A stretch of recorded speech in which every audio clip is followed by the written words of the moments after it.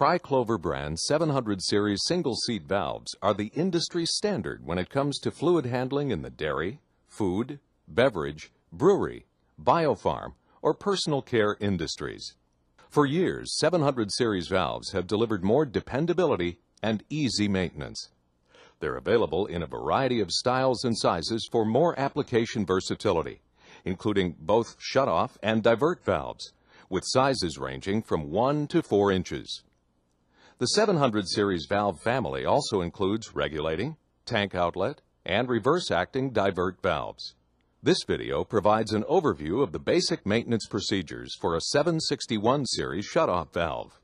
For more detailed instructions, as well as precautionary information, please refer to the Service and Installation Manual. These are the tools you'll need to maintain your 761 valve. No special tools are required. To disassemble a 761 valve with a normally open actuator, begin disassembly by loosening the clamp wing nut and removing the clamp. Remove the valve body. To disassemble a 761 valve with a normally closed actuator, ensure that your fingers and any loose clothing are clear from the moving stem assembly. Apply air to the air connection on the yoke assembly. This will lift the stem from the valve seat. Loosen the clamp wing nut and remove the clamp. Remove the valve body. Release the air supply and remove from the actuator. Remove the valve stem from the valve body and actuator. Using a wrench to turn the stem counterclockwise, unscrew the stem from the actuator.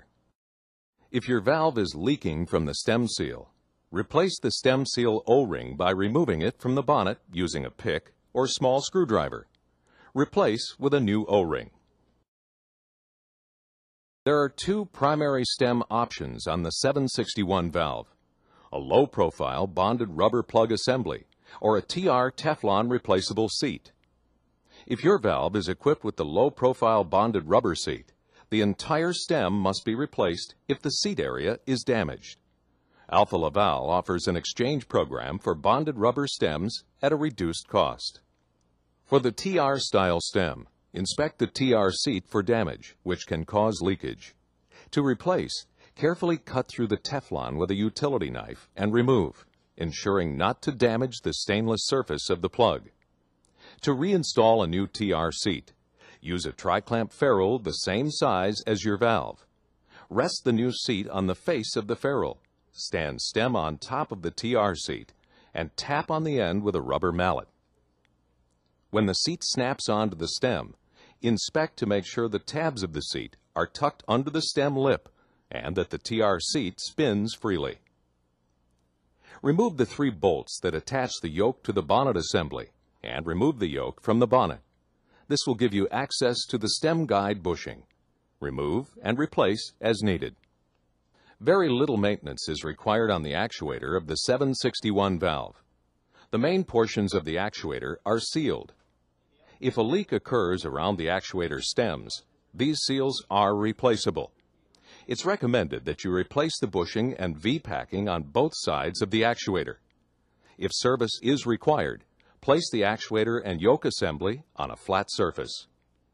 To service the actuator stem seals, begin by removing the 4 bolts on the top of the valve. Remove the actuator top, stem protector, and red cap. Remove the bushing with a pick. An alternative method using an air supply is explained in the service manual. Remove the V-packing. To ease installation of the new V-packing, reinstall the red cap to cover the stem. Replace the V-packing after spraying with a light coating of Sanitary silicone spray. Ensure that the V faces the center of the actuator and that the edges do not fold back onto themselves. Reinstall the bushing. Remove the actuator from the yoke assembly by unscrewing the 4 bolts. This will allow you to access the bushing and V-packing for replacement on the yoke-mounted side of the actuator. Remove the green packing retainer with 2 small screwdrivers.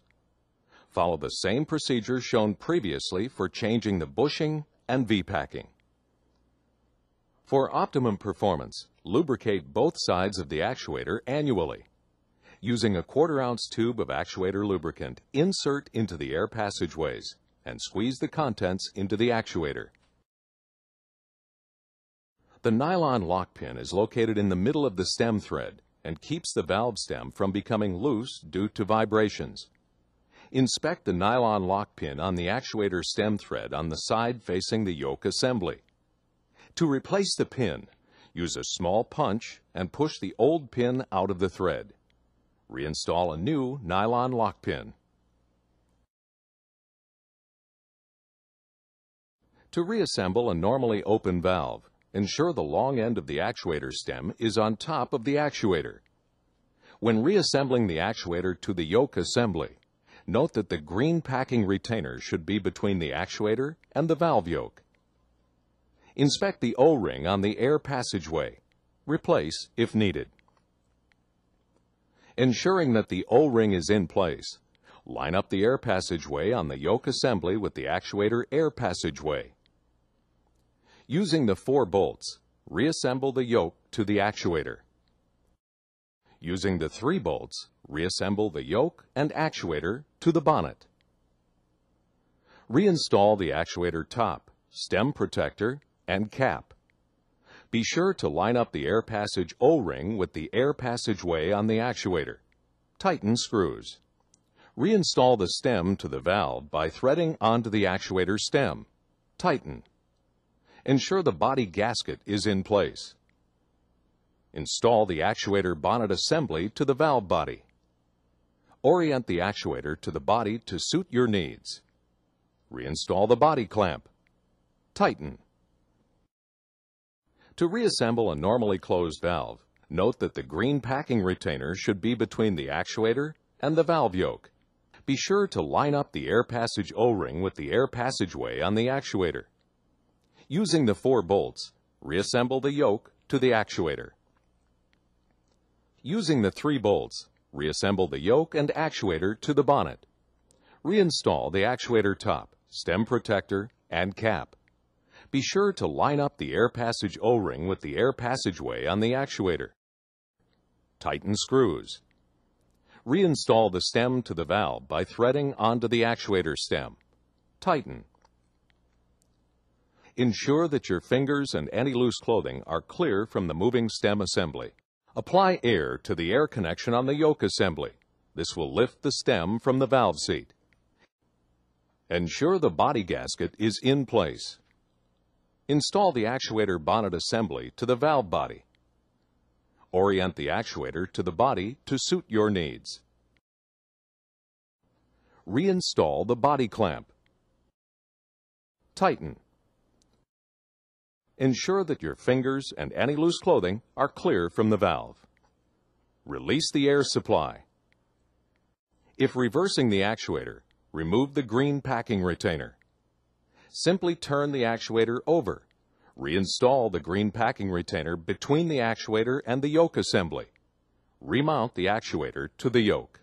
Be sure to line up the air passageways with the corresponding passageway on the yoke and actuator top.